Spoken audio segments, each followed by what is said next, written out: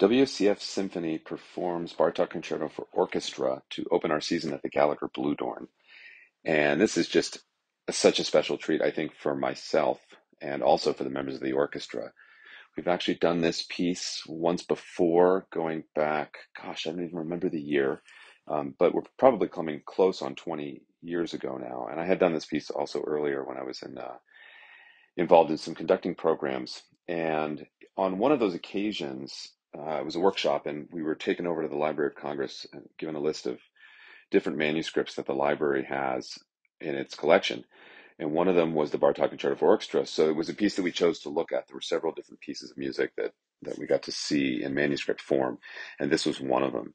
And it was just such an inspiring moment. I mean, I think now, over 20 years later, coming back to this piece, I'm still blown away by what it felt like to look at this score. And part of it, of course, is just seeing the composer's hand, and looking at those familiar notes and harmonies and combinations and seeing how they really went on to the page.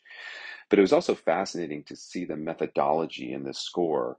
Bartók was writing this piece at the end of his life. He wasn't physically very well. He was quite ill, and that you sort of take it for granted when you have a piece like this. Oh, a great masterpiece. The composer, just had it in them and got it out on the page. But this was something that was a difficult situation. I think he wanted to be able to get it done so it could be performed. He did die shortly thereafter. But I think the manuscript really showed his thought process, and the way he made changes in the score is just fascinating. A whole section where the music that we know was sort of rewritten and pasted over an old section in the score. It was just amazing to think about how that music got formed in Bartók's mind and how ultimately he put it together into this original manuscript that we saw. So I love coming back around to this piece, reflecting a little bit on that experience, and also working on the piece with my colleagues because, the title really says it all, the Concerto for Orchestra.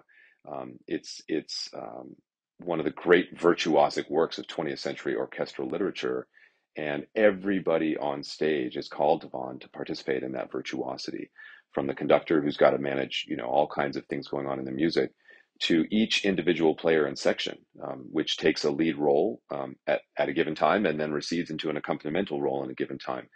So I love the way this piece sort of harkens to that concerto grosso from the Baroque, also ideas that came from the more virtuoso concerto tradition of the 19th century into the 20th century, and sort of recasting it all as this magical work for large orchestra.